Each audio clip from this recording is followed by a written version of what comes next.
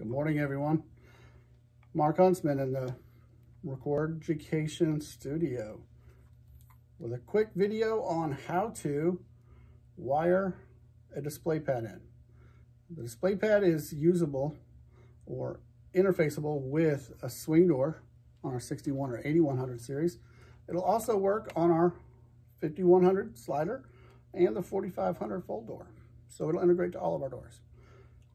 Provides not only the logic to control the door mode, but it gives you troubleshooting and diagnostics as well as programming capability. So very, very helpful. To wire this in, it's a very easy task. On the actual slider, you're going to see a green plug, but it's 25, 26, 27, and 28.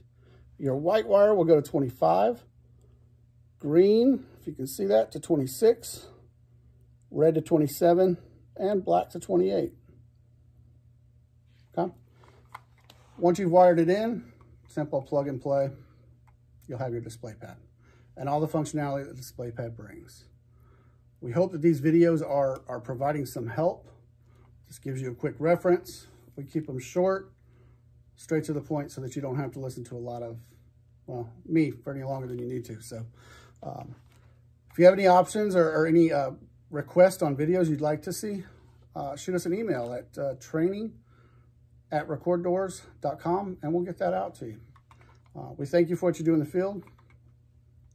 Hope everything goes well, and we'll see you on the next video.